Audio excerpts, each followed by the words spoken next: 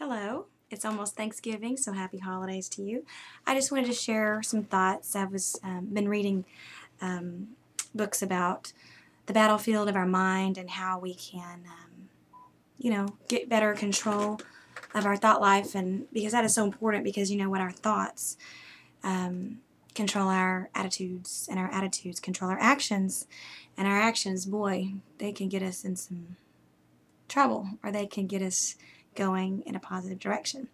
Anyway, my husband's been preaching a lot recently about what it means to be free, and using the children of Israel in their break from Egypt and their time in the wilderness.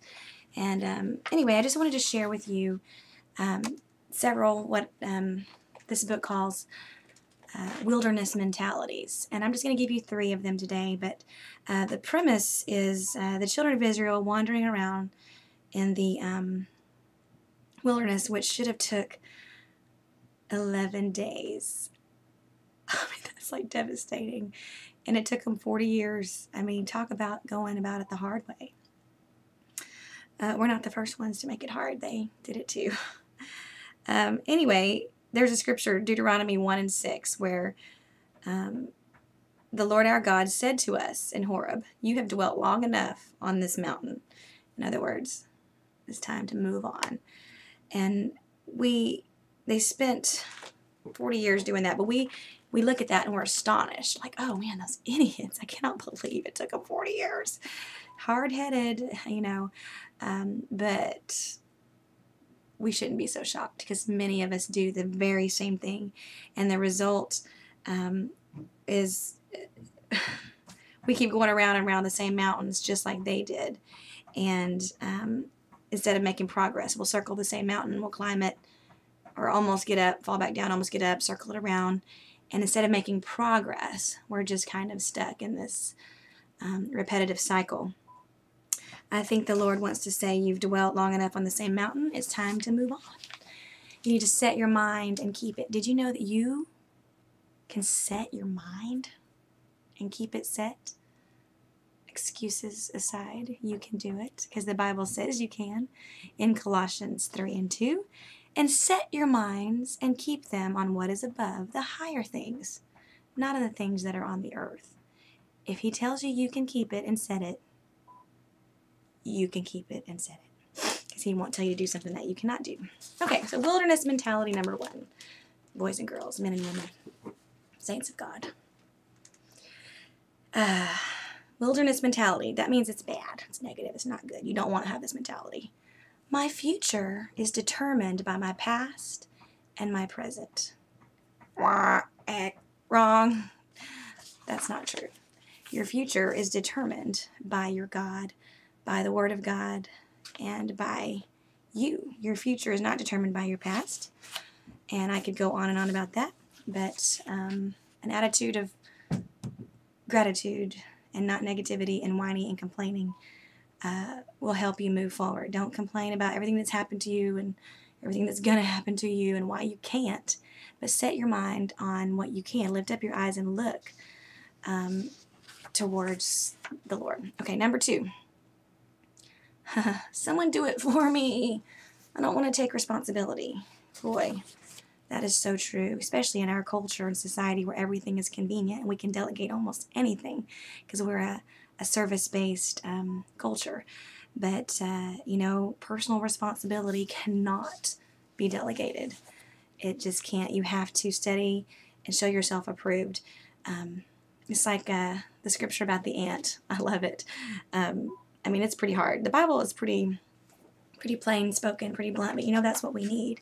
We don't need to be petted and told how awesome we are. Sometimes we need to be told, hey, get up, you lazy bum, or, that is a really rotten attitude, or, you're really making some bad choices here. We need to be able to receive that, because that's how the Bible talks to us, very plainly, because it knows our hearts, it knows what's best for us, and it wants to determine our future. And not have it dictated by our past. Okay, so the one we're on right now is you cannot delegate. You cannot delegate personal responsibility. Like the ant. To go to the ant, you sluggard. I love that. It's like, you loser. Consider her ways. See, aunts are girls, uncles are boys. Consider, okay, sorry. Which having no chief, no overseer or ruler, nobody up in your business checking on you, spying on you. She provides her food in the summer and gathers her supplies in harvest. She takes personal responsibility for what she's going to need in the future and begins to make arrangements for it today. It don't matter if anybody's watching her or, those few minutes whenever she's out in public and, wants to make sure everybody thinks she's had it together. She's really got to have it together because when winter comes, she's got to have done her homework. So don't delegate your personal responsibility. Dig out your own character and fortitude and walk with God for yourself. Okay, moving on. The third one. I'm trying not to be long today. The third wilderness mentality, which is bad, is please make everything easy. I can't take it if things are too hard. That's how the children of Israel, these are developed from their experiences there. Everybody's got a wishbone, but not everybody's got a backbone. Hello. Ouch. We like to dream and imagine all the wonderful things that we can do, and we'd like to just take our little magic wand, like Disney, and make it happen.